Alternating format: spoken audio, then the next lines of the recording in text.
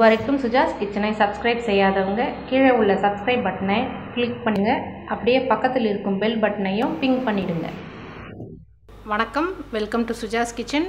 இன்றைக்கி நம்மளுடைய recipe potato roast செய்ய போகிறோம். அதாவது பொட்டேட்டோ ஜீரா ரோஸ்ட் சீரகத்தூள் வச்சு செய்ய போகிறோம். அதுக்கு ஒரு 1/4 கிலோ உருளைக்கிழங்கு வேக வச்சுட்டு கட் பண்ணி வச்சுருக்கேன். கொஞ்சோண்டு கொத்தமல்லி எடுத்து வச்சுருக்கேன். கருவேப்பிலை சிறிதளவு, தாளிக்கிறதுக்கு சீரகம் 1 டீஸ்பூன், பெருங்காயத்தூள் சிறிதளவு, மசாலாவுக்கு வரமிளகாத்தூள் 1 டீஸ்பூன், ஜீரகத்தூள் 1 டீஸ்பூன், மல்லித்தூள் 1 டீஸ்பூன், சாட் மசாலா 1/2 டீஸ்பூன், மஞ்சப்பொடி 1/2 டீஸ்பூன், சால்ட் டேஸ்ட்டுக்கு எடுத்துக்கலாம். இதுதான் தேவையான பொருள். நம்ம இப்போ செய்கிறது எப்படின்னு பார்க்கலாம். ஃபஸ்ட்டு கொஞ்சம் உருளைக்கிழங்குல கொஞ்சம் ஆயில் ஊற்றிட்டு, ஒரு 1/2 டீஸ்பூன் அளவுக்கு ஆயில் ஊற்றிட்டு கொஞ்சம் டோஸ்ட் பண்ணி விட்டுருங்க. நம்மளுக்கு ஒட்டாமல் இருக்கும். ஏன்னா நம்ம பாயில் பண்ணி எடுத்துருக்கிறதுனால ஒன்று ஒன்றா ஒட்டிக்கும். அதனால் கொஞ்சம் ஆயில் மிக்ஸ் பண்ணிட்டோன்னா மசாலா கூட நல்லா பிடிக்கும்.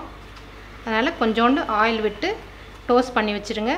நம்மளுக்கு செப்பரேட்டாக இருக்கும். மசாலாவும் நல்லா பிடிக்கும். இப்போ செய்கிறது எப்படின்னு பார்க்கலாம். ஸ்டவ் ஆன் பண்ணிவிட்டு ஒரு பேன் வச்சுருக்கேன். கொஞ்சமாக ஆயில் விட்டுக்கலாம். ஒரு 2 டேபிள் ஸ்பூன் அளவுக்கு ஆயில் விடுறேன். எண்ணெய் காஞ்ச உடனே சீரகம் போட்டுக்கலாம்.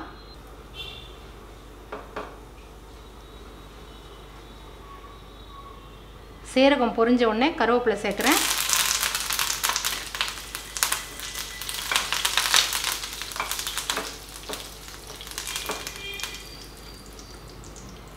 இப்போ இதிலே இந்த மசாலாலாம் சேர்த்துடலாம்.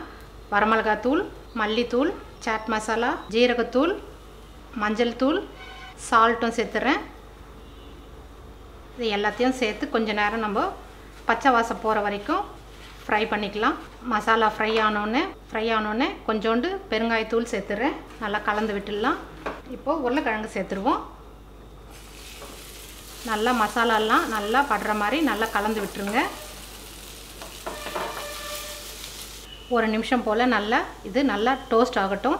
ஸ்டவ் சிம்மில் வச்சுருங்க, இல்லைன்னா மசாலா தீஞ்சு போயிடும். கொஞ்சம் ரோஸ்ட் ஆகட்டும். நல்லா டோஸ்ட் பண்ணி விடுங்க. இப்போ ஸ்டவ் ஆஃப் பண்ணிடலாம். மல்லி இலையை தூவிட்டு சர்வ் பண்ணிக்கலாம்.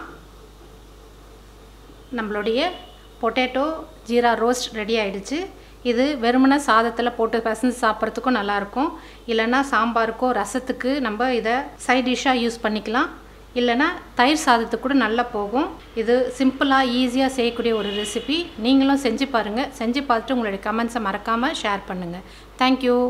உங்களுக்கு இந்த ரெசிபி பிடிக்குன்னு நம்புகிறேன். இதே மாதிரி சிம்பிள் அண்ட் ஈஸி ரெசிபிக்கு சுஜாஸ் கிச்சன் சேனலை சப்ஸ்கிரைப் செய்யவும். நன்றி.